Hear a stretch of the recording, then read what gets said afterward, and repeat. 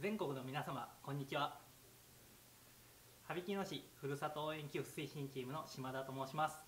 そして羽曳野市ご当地キャラクターつぶたんです。全国の皆様、昨年度は羽曳野市にふるさと納税をいただき本当にありがとうございました。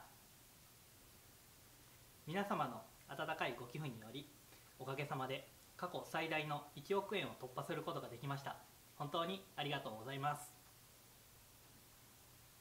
さて、令和4年度につきましても昨年度より2倍の2億円の寄付を目標に頑張っていきたいと思っています。これからも皆様にご支持いただけるような新たな返礼品を増やしていきます。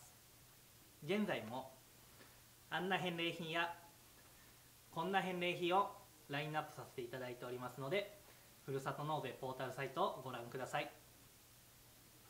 これからも羽曳野市ふるさと納税をどうぞよろしくお願いします。